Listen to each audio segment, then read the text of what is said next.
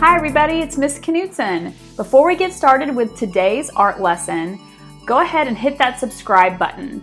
If you like what we do today for our art lesson, give me a like and leave a comment below.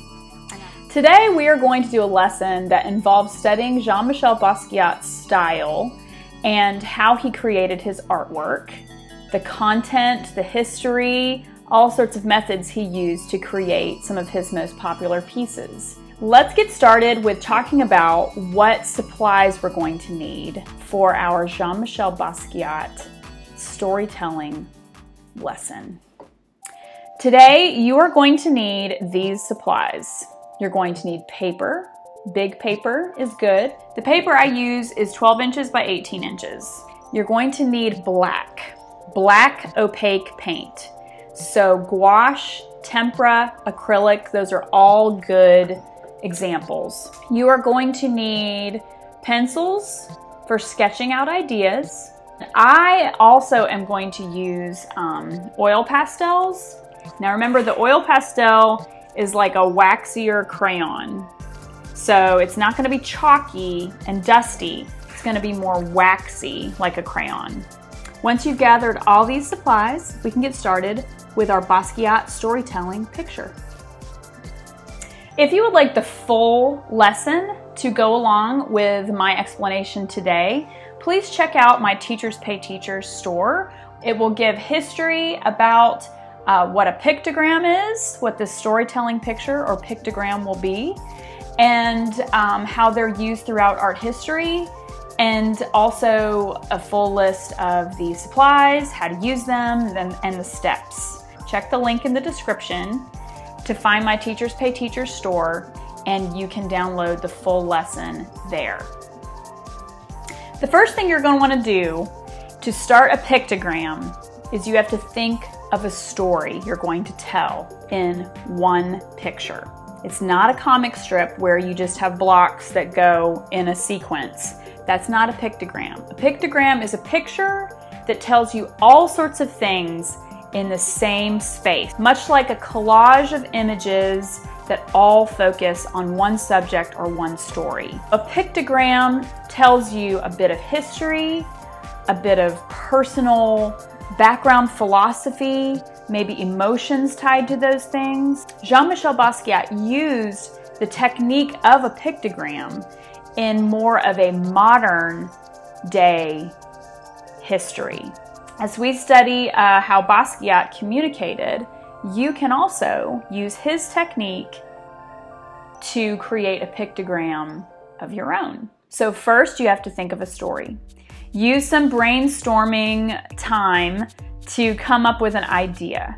Come up with symbols. Come up with words, descriptive words. How can you tell a story in one picture? Okay. Once you've brainstormed about your main character and different ideas, descriptive words, symbols that will go with your main character, the next thing you're going to do is you're going to create a silhouette of your main character on your page.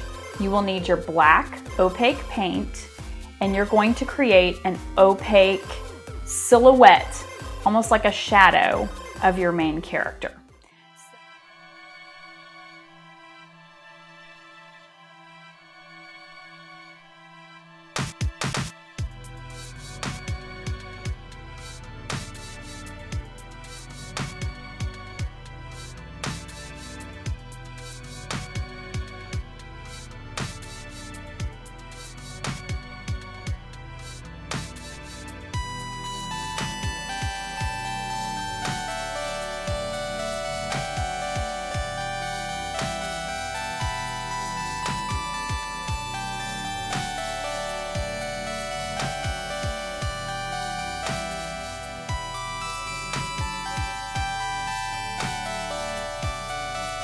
So once you create your main character on your page, fill in the silhouette of your main character with your black opaque paint. You're going to need to let it dry, But while you let it dry, you can work in the surrounding areas around your character, the background areas, and you can sketch with a pencil different ideas, different words, different symbols that tell us about your main character. All right. So whether they have a conflict that they are overcoming or whether you are describing who they are, you can fill that in the background space.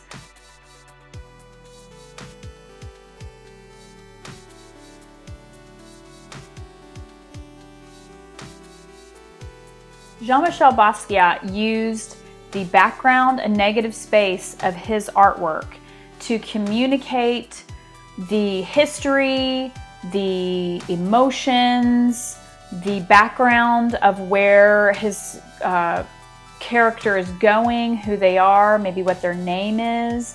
And so using your negative space, the background around your main character, take your pencil and draw some shapes, some words, some patterns that repeat.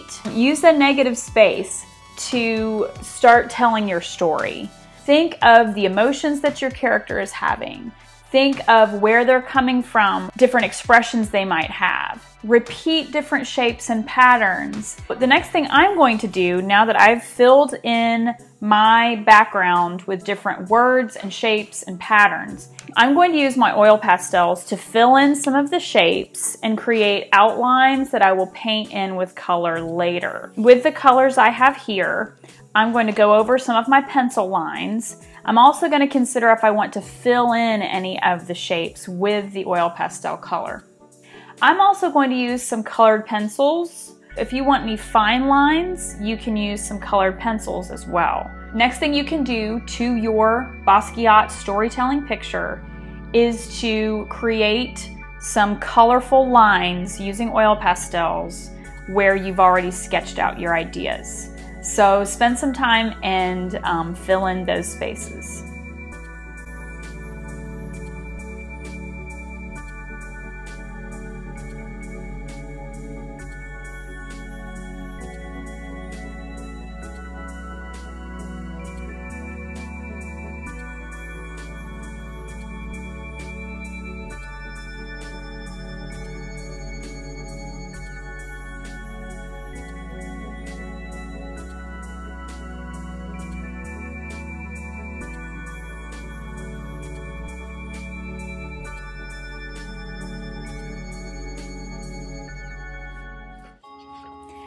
All right, once you have filled in your background, here's my background. Once you have filled it in, you can kind of step back and see if you like how you filled in all of your areas. Basquiat loved to use different textures on his surfaces. So one way you can mimic that is by filling in some of your shapes with a really rough value texture. You can see I used some words to describe my main character and what's going on in this pictogram, and even some words that describe sounds that the character might hear. So those are just some ideas to fill in your space. Once you have finished all of the background shapes and lines, and once your main character's silhouette is dry, I think I have one little wet spot still, then you can go ahead and fill in the background with different colors of watercolor paint. So go ahead and choose some bright colors to contrast with the dark shape.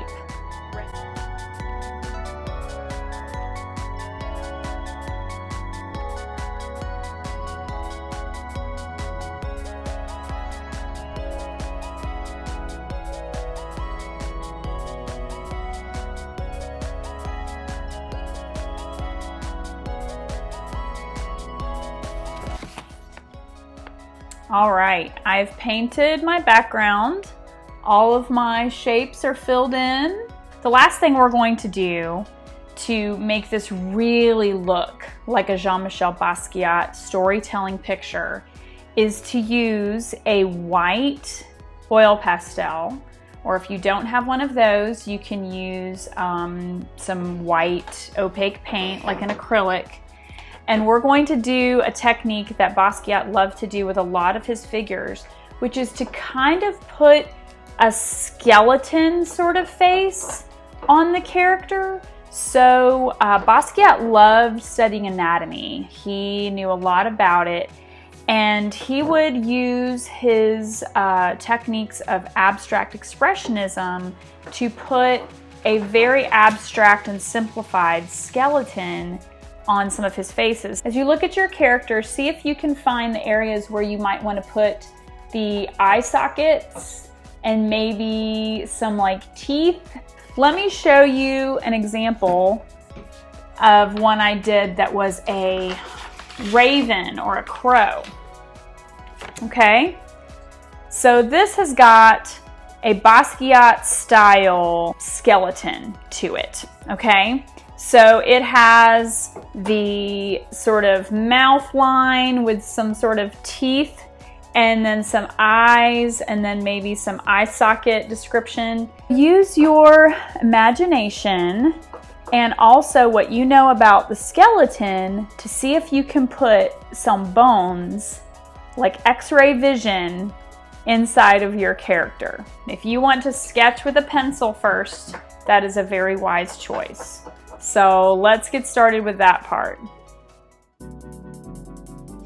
Once you have your skeleton done, you can see how it looks a lot like Jean-Michel Basquiat's artwork.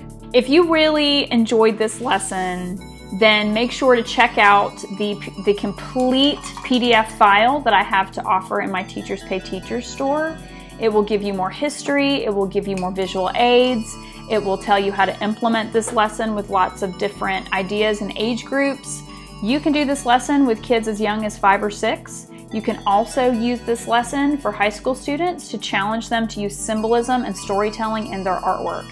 And that is a very important thing to know as an artist. Jean-Michel Basquiat is a very good artist to study, to learn how to bridge that gap between abstract expressionism and more symbolic communication.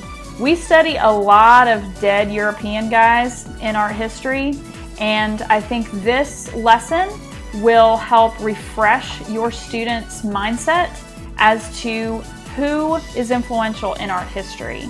A lot of artists do not get celebrated, and Jean-Michel Basquiat, although he is well known and he has broken records as to how much money people have paid for his artwork, it's pretty amazing. Lots of money. This is a really fun lesson, and I hope you guys enjoyed it. I would love to see what you made. Find me on Facebook and Instagram. Those links are below. And if you have a comment, or if you like this lesson, please leave a comment, hit that like button. And if you enjoy these art history lessons with an activity and joining me and Tessa, then please subscribe to this channel and tell your friends. I'm here for you guys if you need unique art lessons that teach unique concepts and unique artists. Thanks guys, and we will see you next time.